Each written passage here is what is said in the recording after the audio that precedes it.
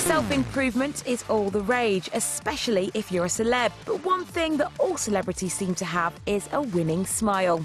But it doesn't come naturally for everybody.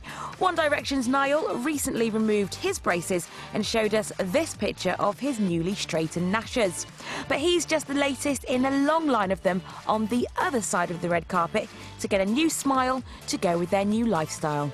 When Cheryl, formerly known as Cheryl Cole and formerly known as Cheryl Tweedy, first popped up on reality TV show Popstars The Rivals, her teeth looked a bit like this.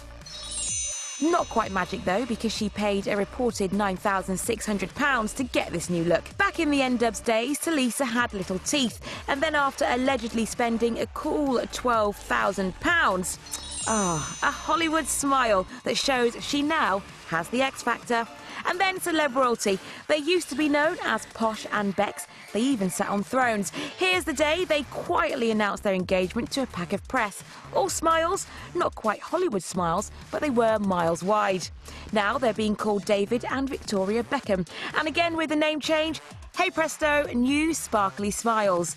Victoria spent a reported £25,000 on the teeth that are rarely seen because she rarely smiles. At that cost, she may be saving them for a special occasion.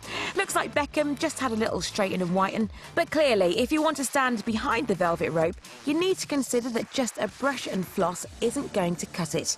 We've already started saving.